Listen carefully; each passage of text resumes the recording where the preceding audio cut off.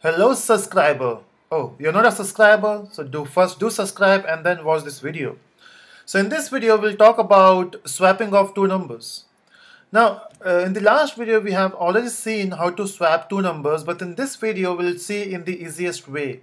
Now this formula or this technique was suggested by one of my subscriber on YouTube called as Bijoy Das, if I pronounce his name correctly. So in this technique, what we'll do is, let's say we have two numbers. One is 5, and then we have int b, which is 6. Okay, so we have these two numbers, and we want to swap these two numbers. So when I print the value, so let's say if I print a, and let me give a space here, and b. So if I print this value, so the output will be 5 and 6, but I want to swap these two numbers and the output should be 6 and 5. Now to do that, what we'll simply do is we'll say b equal to a. But will it work? The problem is, once we say b is equal to a, now the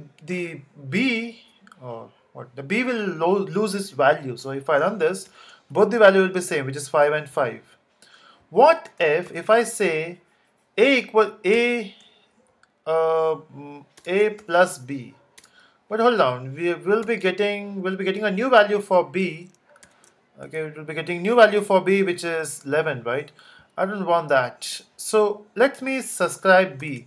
Now will it work? Let's try. So if I again run this is 5 and 5.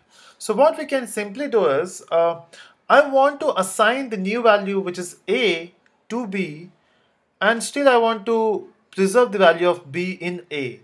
So what I can do is I can say a equal to b.